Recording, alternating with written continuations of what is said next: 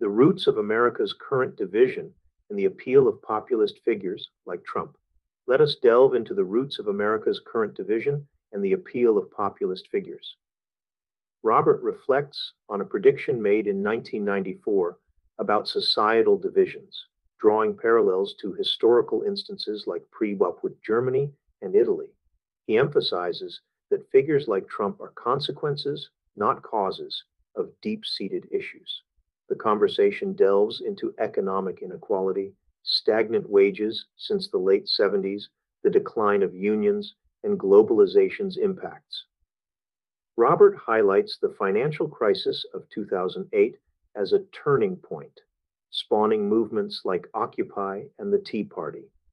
He recounts interactions with blue-collar workers drawn to both Bernie Sanders and Trump for their anti-establishment stance.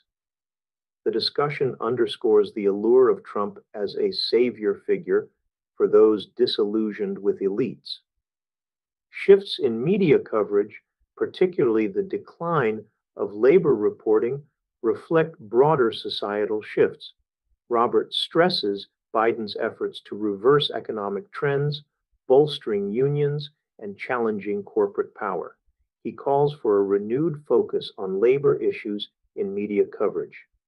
The conversation concludes with optimism for Biden's agenda, including labor standards, infrastructure, and reducing corporate influence. Despite challenges, there's hope for a more equitable future.